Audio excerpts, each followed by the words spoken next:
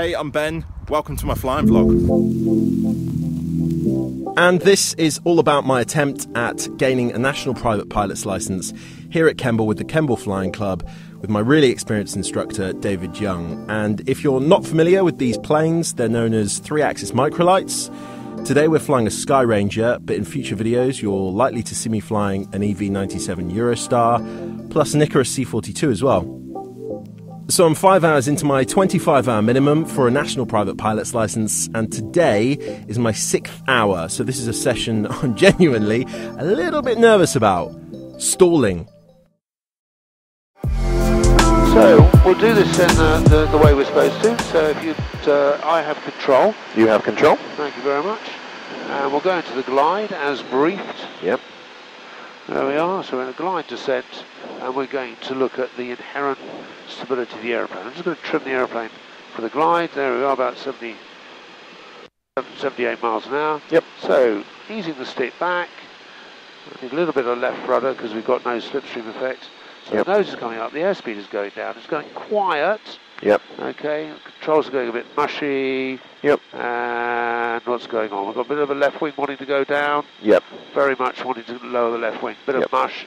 If I let go of the stick, the aeroplane pretty much recovers itself, straightens yeah. out. But we lost significant height, look. Yeah.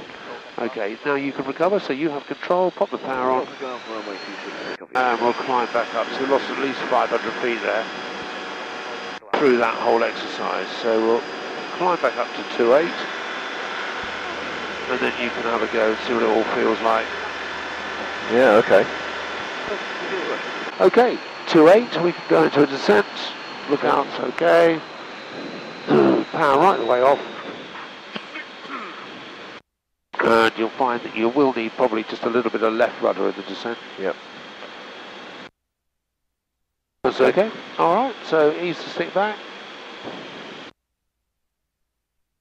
Stick back, stick back, stick back. If anything, to keep the wings though, you can use your feet a little bit. Yep. But don't use the aileron. That's it, stick back, go yep. quiet. 16, stick back, stick back, stick back. 50, stick back, stick back. We're at 2,550 feet. Stick yep. back. 42, stick back, stick back. Don't use the aileron.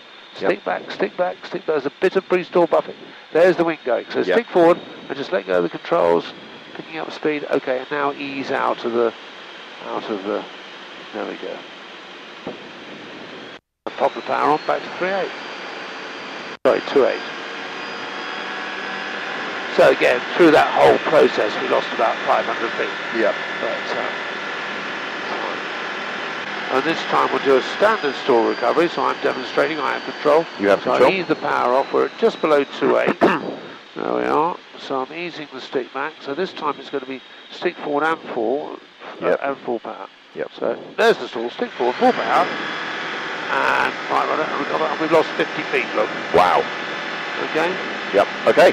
So, there we are, you have control. I have control. So first of all we'll try pitch-only recovery. Okay. So ease the power off.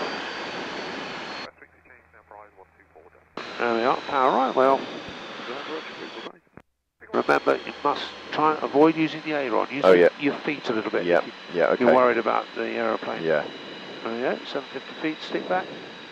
Stick back. So it's pitch only, yeah? Yeah, that's right. Stick back, stick back, stick back, stick back, stick back, stick back. There it is, stick forward. And airspeed recovering, and yep. ease out of the dive, pop the power on. So we'll try a standard, you could try a standard stall recovery this time. We're at 2,800 feet, just over, ease the power off. There we go, power all the way off, and then raise the nose gently. Raise the nose gently. Keep the back pressure, try not to use the aileron. Yeah. Stick back, stick back, stick back, stick back, stick back, stick back. Come on, all the way, install it. Stick back, stick back, stick back, and recover. Stick forward, full power. That's it. Raise the nose. You've got plenty of airspeed. Yeah, okay. So that wasn't quite as good as my 50-foot recovery, but no, not too bad. Yeah, that takes some getting used to actually. There's a lot going on, and I think very natural, isn't it, to want to use the aileron? Right. So that's. Well, we have a little trick for that. Okay. So if you let me have control of the stick. You have control. And you have control of the rudders. Yep. All right. So I now want you to, and okay, I've got the power as well. Okay. Sorry. That's right. So you have the rudder control. Yep. And I want you to try and keep the wings level just using the rudder. Okay, so I'm going to get it down near the stall. Okay. Where it's going to drop a wing, want to drop a wing a little bit. And you're going to try and keep the wings level just using the rudder. There's some right rudder. Yep. That's it, just use the rudder pedals. There we go, well done. Yeah, that's good. Right rudder? Okay. Yeah, it's a weird sensation. Yeah. So we're just holding it with that little bit of power there. There's the real stall buffet. Oh yeah, there. yeah. That's a classic sort of buffet where it's stalling. It's kind of stalling and unstalling. Yeah. As you keep the wings level, but now you've come a bit good on the rudder pedals, we're able to get a classic stall, unstall, stall, unstall. There's the wind going.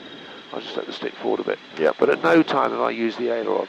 Okay. Okay, so you try that now. You have the aileron, and just raise the nose, and just try and still use the rudder pedals to keep it straight, but don't use the aileron. There we are. And if you think, if you get to that point where you're uncomfortable, just lower the nose a little bit to unstall it. Oh. Well done. I'm actually a little bit dizzy from that. Are you really? Yeah, weirdly, yeah.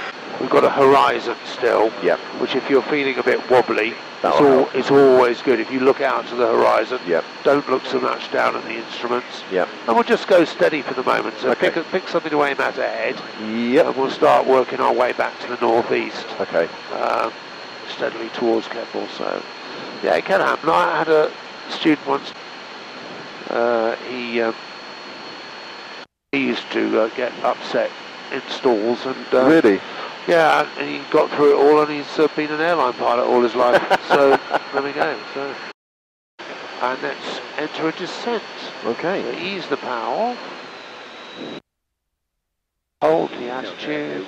White arc speed. Let's have one stage of flap. Initially. Drifting off to the... There we are. Alright, and that's good. Alright, so 2 stages of flap now. You have to pull it quite firmly to get the 2 stages locked on. Yep. Well done. Just ease that power right the way off. Okay.